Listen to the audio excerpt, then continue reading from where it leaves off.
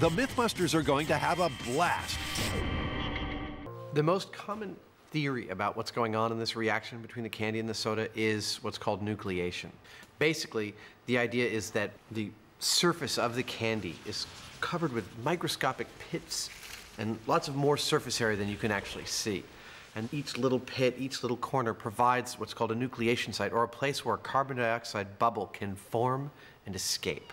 Look at a Mentos close up, and it's like the surface of the moon. And that might be the candy key. Drop one in cola, and every tiny crater provides a site where a CO2 molecule can change to gas.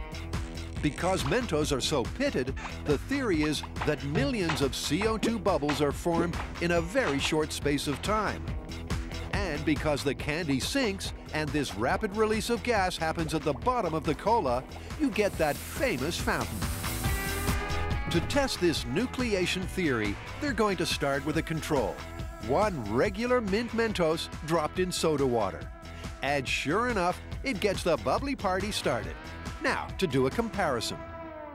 These two candies are made by the same manufacturer, and as far as I'm aware, even using the same process. But the colored version of this actually has a glazing over it. It's a wax coating or a sealer that inhibits the nucleation process that the other one achieves quite readily. The shiniest surface should lower the nucleation sites, meaning less of an immediate eruption.